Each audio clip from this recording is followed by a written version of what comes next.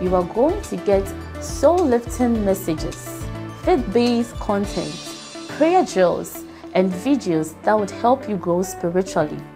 Remember to subscribe to the channel, like the video you are about to watch, and comment on it.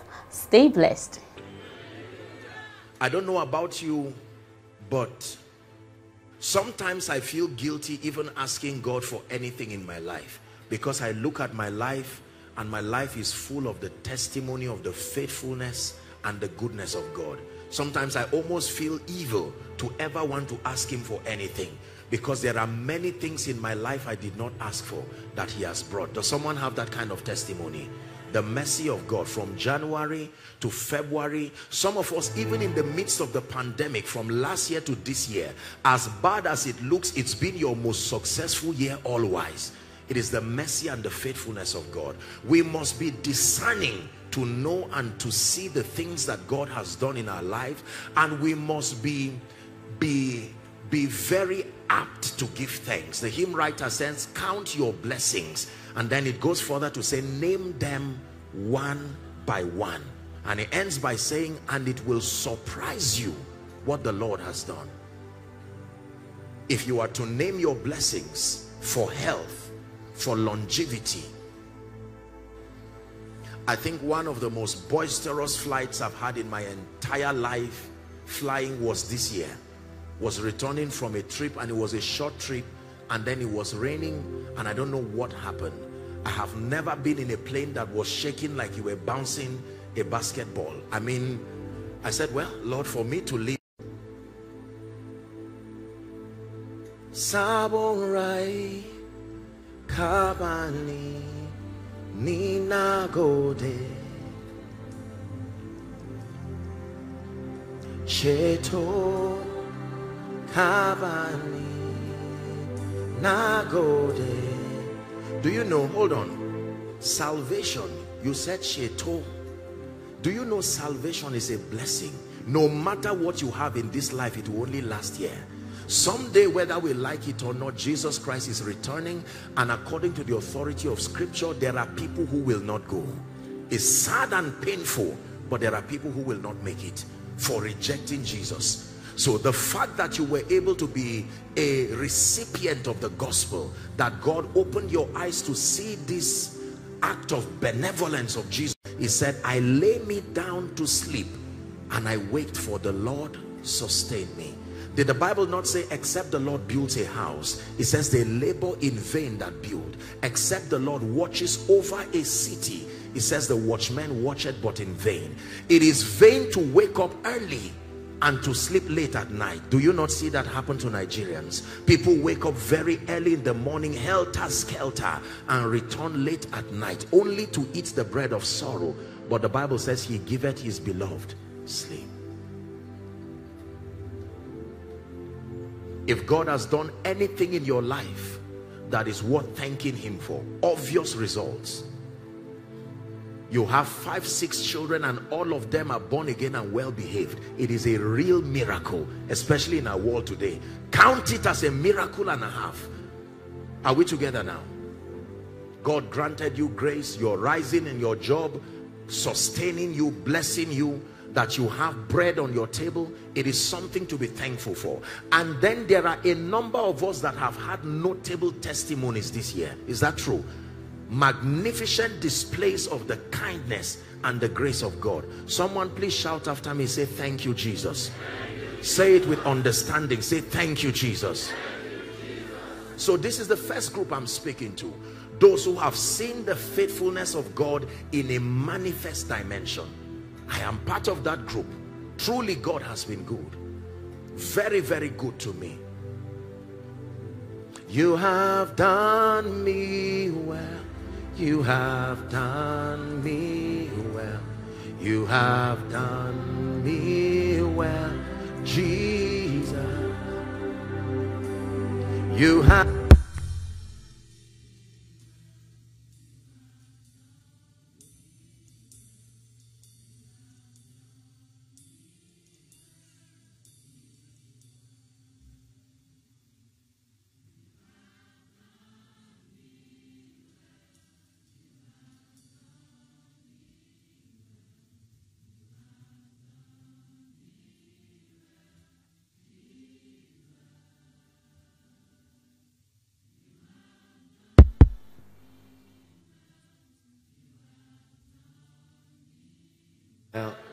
You have done me well.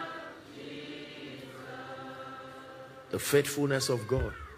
There are people who became joyful mothers of children this year. There are people who were saved from the sword and the edge of death. People escaped terrorists this year. People escaped herdsmen this year. The road that you passed, you saw dead bodies, and yet you passed. The faithfulness of God. One more time, say thank you, Jesus. Very quickly, the second category of people that I'll be speaking to are men and women here seated and following, who seem to not have a reason to be thankful. In truth, there are people who have been challenged. For others, it's been arguably the worst year for them from a human standpoint. And I have a message for you also. Habakkuk chapter 3. We'll begin our reading from verse 7. Habakkuk chapter 3. Please turn your Bible, if you will, to Habakkuk chapter 3.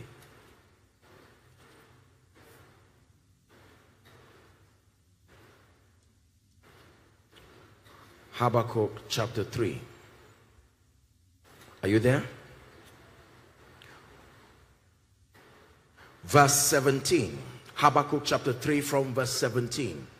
Here's what it says. Although the fig tree shall not blossom, neither shall fruit be in the...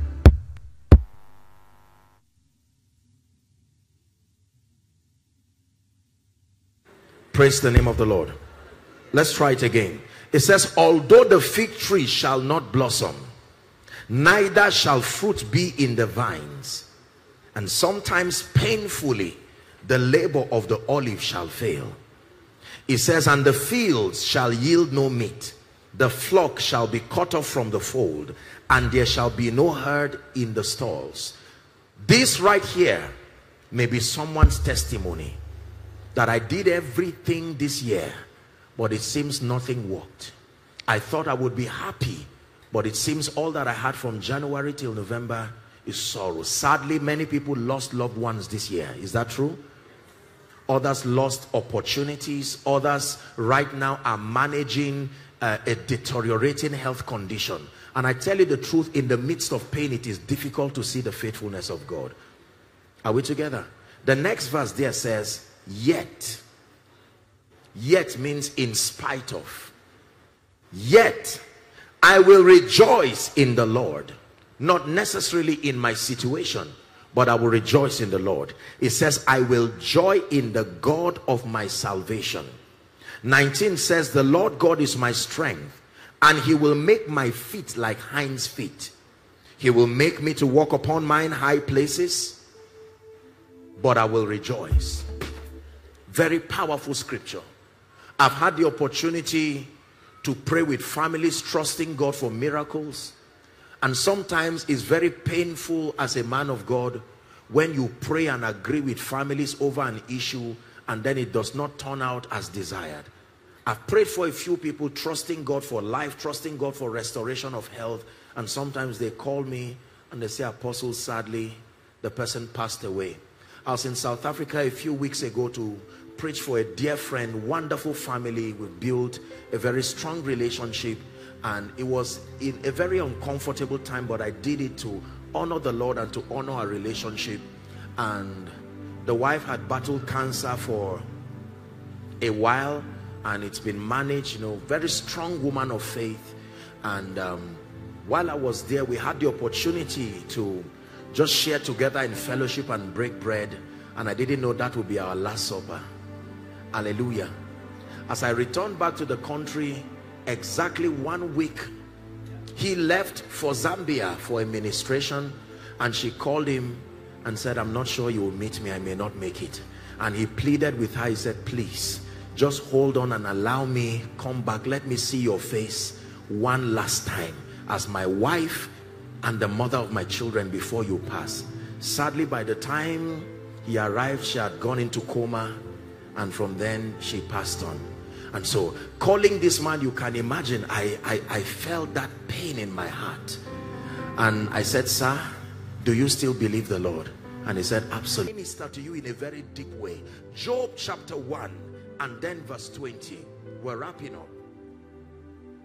Very, very powerful scripture. I lift my hands to honor you because your word is true. I lift my voice to honor you because your word is true. I will sing. The book of Job is a very interesting book because it starts by telling us a man who was the wealthiest in the east, and then the Bible says he was a man that feared God and eschewed evil. Then the Bible says on a certain day something tragic happened. In one day a man would have people come back to back bringing reports, just to let you know that all your children, sons and daughters alike, have fallen by the sword. Just to let you know that your cattle, your animals, your investments, everything fallen by the sword. Just to let you know that everything has happened. Verse 20. Let this be a lesson for someone tonight who may be offended in the Lord, and you're saying, Lord, but I've served you and I've given my best. I have given into the missions. I have served you. Here's what the Bible says. When Job heard all of this news, the Bible says Job arose and rent his garment and shaved his beard. Job fell upon the ground. Let's finish that scripture together. And worship. How do you worship in the midst of such a news? All your children dead, your investments gone. The Bible says Job worshipped. And the next verse says, please give it to us. Verse 21 now. Naked came out I out of my mother's womb, and naked shall I return thither. The Lord gave and the Lord hath taken away. It says, blessed be the name of the Lord. Next verse, which is very instructive. It says, and in all these, in all the tragedies, in all the negative news, the Bible says Job sinned not, nor charged God foolishly. There might be someone who came to church today, you had to literally drag yourself. I'm just doing this so people don't ask me, why didn't you come to church today? I bring you a word of hope. There is hope for the living. Are we together? And there are times that you can rejoice in the God of your salvation, the one who is able to save. In every man's life, sadly, there are times that are called the days of adversity.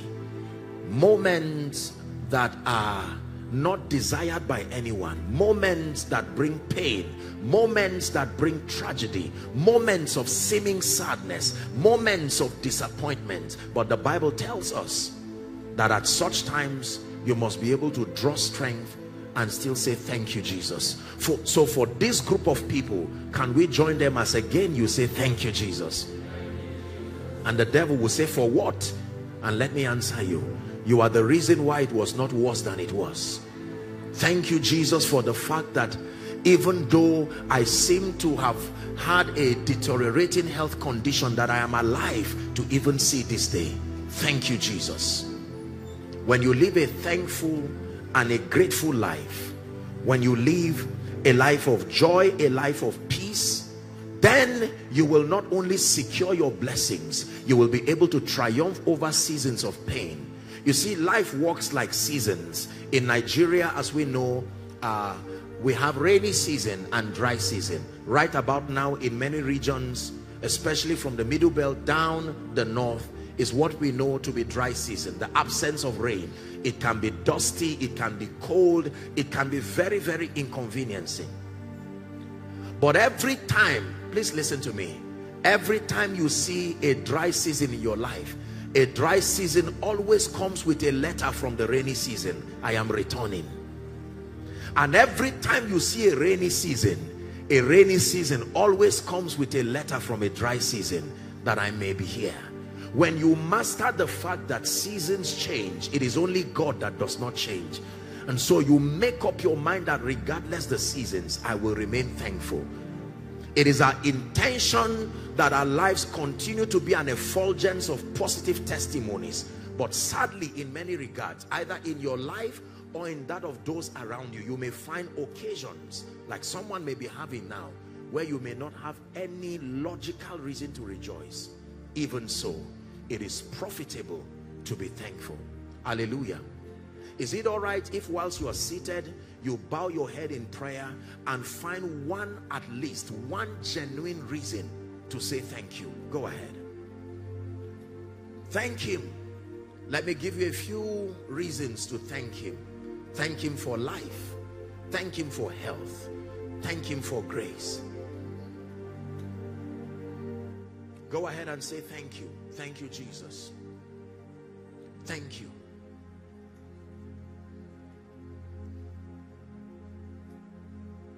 In my life, be glorified, be glorified.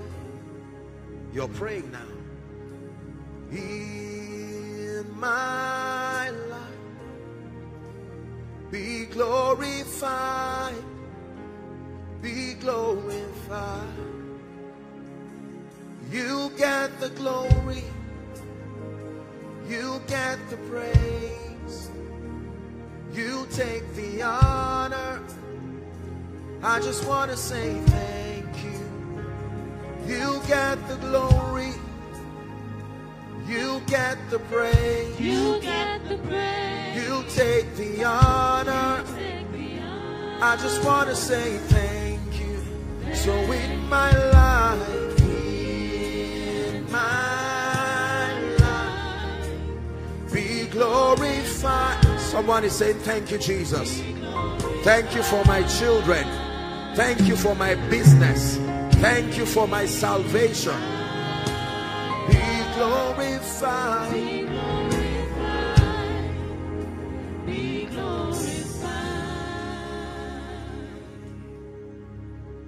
Nadaukaka sunanka ubengi chika yesayabo na girmama sunanka ubengi chi. Keep praying, don't be tired.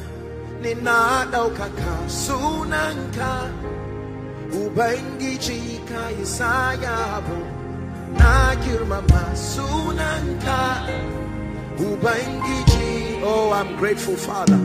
Ninadaukaka sunanka ubangiji ka Isaya na girmama.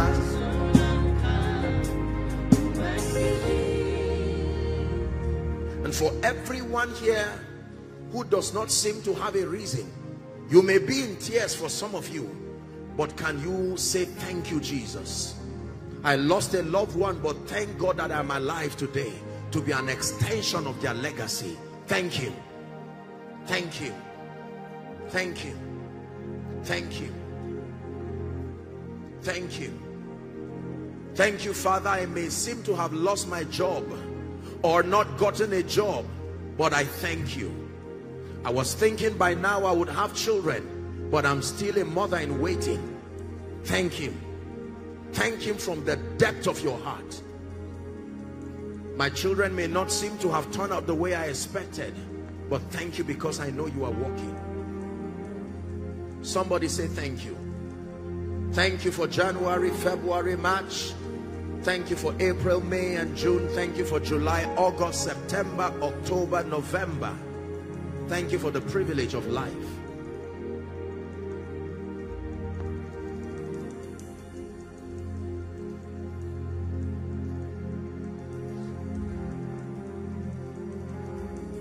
Now we're praying one more prayer. Lord, let thanksgiving be my lifestyle from today. Please pray. Talk to the Lord from the depth of your heart. Let it not just be when the church is having her annual Thanksgiving ceremony. Let it be that you live your entire life being thankful. For some of you, you need to return back home and say thank you. Thank you. Thank you. You need to return and say thank you.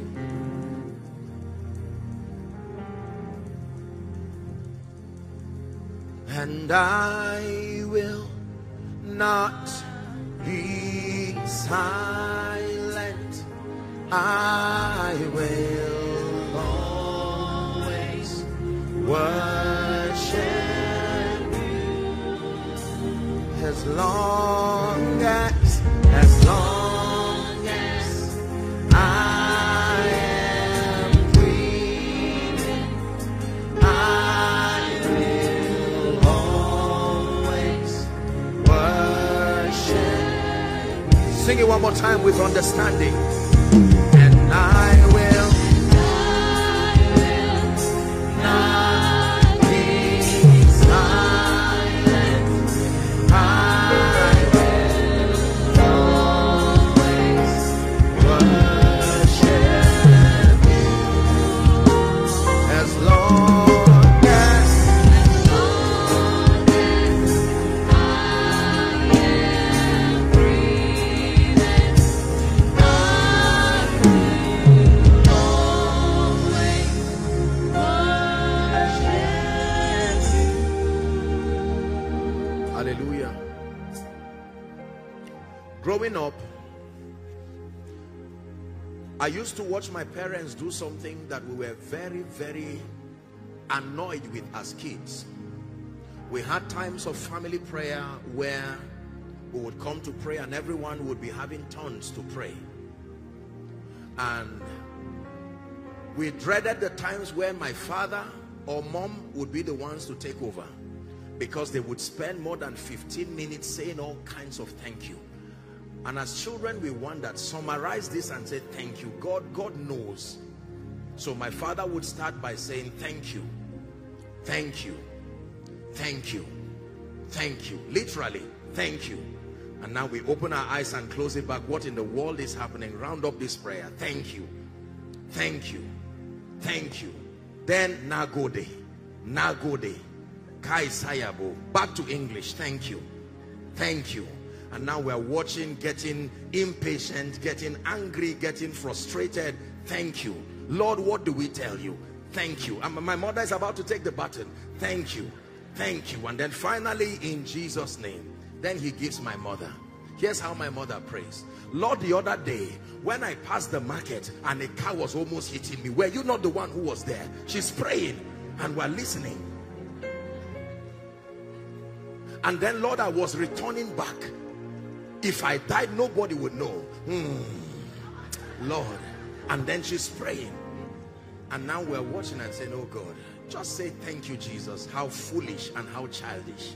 They would say thank you, thank you. Then sometimes when her voice begins to go dim, we know that tears is about to come. Thank you, thank you, thank you, thank you. But now I've been the greatest campaigner of that kind of prayer. Thank you. Thank you. Thank you. Thanks. Thanks. We give you thanks for all you have done. Sing with me. We are so blessed, and our souls have found rest. Oh Lord,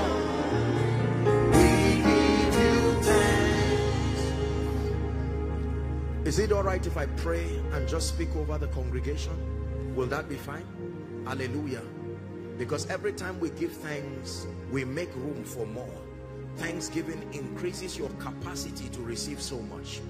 And within the minute or two that I have left, I just felt stirred in my heart to just pray and declare the blessing over someone. Perhaps there might be someone going through a health condition, someone going through a very negative situation where you are trusting God for a miracle. The church is where we find rest. It says, come unto me, Jesus is speaking, all ye that are weary and heavy laden, and he leaves you with an assurance that I will give you rest. So whilst you are seated, I want you to just receive this prayer. Let it be from the depth of your heart as I pray for you. And it's in the name of Jesus that we pray. We give thanks, we're praying, because he's given Jesus Christ. And now let the weak say I am strong.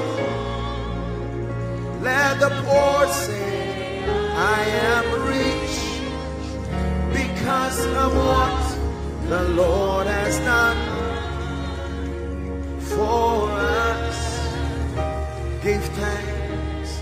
Father, in the name of Jesus, here at this beautiful assembly, in the presence of the pastor, the reverend, and the father over this assembly, I stand in faith agreeing with all those who are giving thanks. I pray that you accept our thanksgiving in the name of Jesus. And then I pray for as many here who are trusting God. Listen to me. In the name of Jesus Christ, who is the Son of the living God, if there be anything in your life that has been an impediment to your loving, serving, and praising Jesus, right now, by the name that is above every other name, let that mountain be brought low right now. In the name of Jesus, I pray for every family here that has had a reason to cry this year. I speak to you. Let hope, let it rise. Darkness trembles in your holy light. I'm speaking words of hope, no matter what it is. Let hope, let it rise. Darkness trembles in your holy light. Every hopeless situation, we turn it around for your good now. In the name of Jesus. And let me declare over your life, whatever the Lord told you in January this year, that is yet to come to pass by November. And many of you are saying, Lord, is this how I will end the year? Let me speak to you that it will end in praise. In the name of Jesus Christ. For some of you, between now and the celebration of Christmas, you will return, even though it is not Thanksgiving, you will create a Thanksgiving moment because of the mighty hand of God. In the name of Jesus, I pray for all the nobles within your church. I decree and declare that it will be for you from glory to glory. I pray for every family here represented. The shouts of joy and victory shall not depart from your tent. In the name of Jesus Christ. And I declare, for those who are saying the year has not been good, may that proverb never be heard in your family again.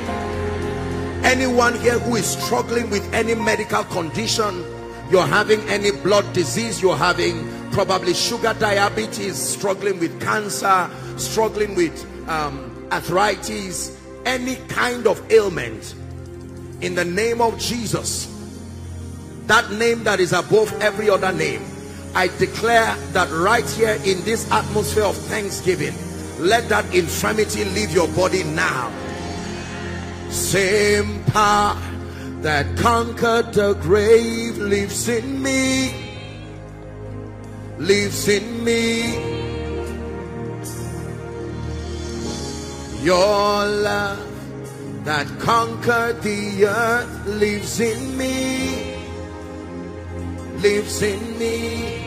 Therefore, everything that has not been planted by my Father in your body, right now I decree and declare, in the name of Jesus, Ekwa Maitama, hear me, in the name that is above all names, I declare, let that sickness die now. Let it leave your body in the name of Jesus. For many of you, you will return back this week and check yourselves, and it will be a wonder. They will tell you you do not have that sickness again. In the name of Jesus. Let me pray for everyone here trusting God for a job. You have struggled, you have done everything you know to do. In the name of Jesus, standing upon the grace of our Father here, Reverend, in the name of Jesus, I declare, before this year ends, may the Lord God whom you have served so graciously grant you a testimony. And anyone here who is due promotion, my Bible says, withhold not good from him that it is due, when it is within your power. In the name of Jesus, who is the Son of the living God, I declare you will hear good news even this week. Hallelujah. I pray, if I'm allowed to pray, for all those who are involved in politics and governance. I know that the church is rising to make a difference. I decree and declare, may the Lord strengthen you. For those who are in diplomatic services of all sorts, I decree and declare, may the grace of God rest upon you. For mothers here, whether expecting mothers or those who are still trusting God for the miracle of the fruit of the womb, you will never forget this day, because this is the day that your miracle begins. In the name of Jesus Christ. And if there is any family here that is under the plague and the curse of the spirit of death, we agree as a church, in the name of Jesus. Oh grave, where is your sting? Oh death, where is your sting? And oh grave, where is your victory? We declare victory over death, victory over the grave, in the name of Jesus. Let me say this as I wrap up. I am aware, very honorably so, that this church is active beyond measure in missions and evangelism.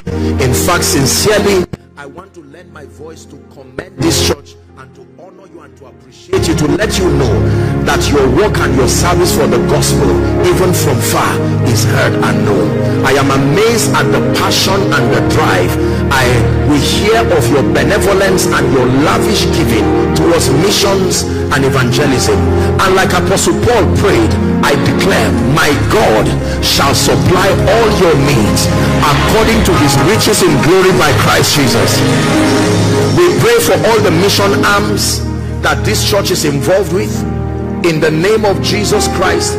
The fruits that your seeds and your giving is part of, may those fruits abide.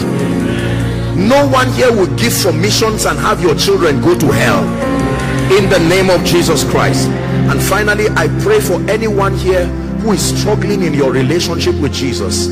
I am an advocate of passion for the things of God. I am an advocate of the fact that regardless of your achievement in this life, if Jesus Christ, please listen to me, if Jesus Christ is not genuinely Lord of your life, something is seriously missing. And for as many who are saying, Apostle, pray for me, I desire restoration in my spiritual life, I release my faith with reverence and I pray for you. Let today be a new beginning in your relationship. May the Lord bless you. May the Lord increase you. Go from glory to glory. Everyone who is here will be here next year by this time again. In Jesus' name I pray. Amen and amen. Dearly beloved, I hope you were blessed by this message. Do not keep the video to yourself. Share to as many as you can to help them bless. Check our homepage for more of our messages. Subscribe to the channel, comment on it, like it. See you on our next video. Bye. Pray, pray, pray for your destiny.